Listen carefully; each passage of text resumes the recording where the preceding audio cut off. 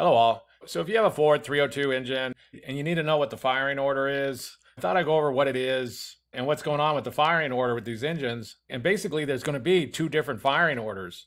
And this usually is separated between the old 302s and the newer 302s. So for example, the older 302s, they had the firing order 1, 5, 4, 2, 6, 3, 7, 8. In 1978, they stopped producing these engines and then they started again in 1982.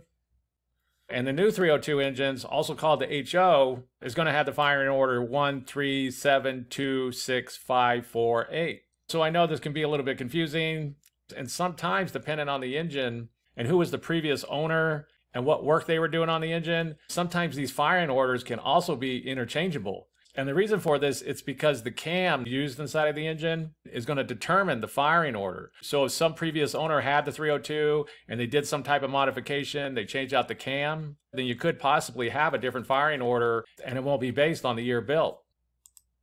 If you think this happened to you, what you could do is you could remove the valve covers and you could turn the engine slowly and you can see the valves moving and you can figure out what the firing order is that way. Although this isn't too common, but it does happen sometimes. Since some of these engines that could be 50 years old and had many owners before, so it does happen occasionally. Another thing to note on these is that the cylinder locations can also be different sometimes. I'm not 100% sure on what year they changed this, but I'm assuming it happened with the older and newer ones.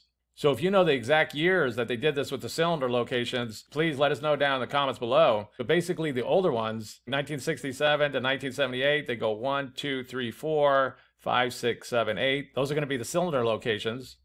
And the newer ones, 1982 to 1996, will be 1, 2, 3, 4, 5, 6, 7, 8. That's the way I always look at it, is the old ones versus the new ones on the cylinder locations and the firing order. But again, there might be some years in there or some differences or something going on that I'm not aware of with that one. So keep that in mind. And in all these engines, the distributor is going to rotate counterclockwise. So for example, if you had a newer 302 and you were trying to hook up the spark plug wires, and let's say this one was the number one cylinder, which you would know by putting the number one cylinder on TDC or top dead center. Then the next one up would be number 3, and then the next one after that would be 7, and then 2, and then 6, and then 5, and then 4, and then 8, because it's turning counterclockwise. And so I just made this video hopefully to help someone out who's confused by the firing order in the 302 engine. This is basically what I've been using over the years when I go to work on a Ford 302, and it's worked very well for me. If I made a mistake inside of here somewhere, please let me know down in the comments below. But that's basically it. If this video helps you, please click like, please click subscribe, and have a good day.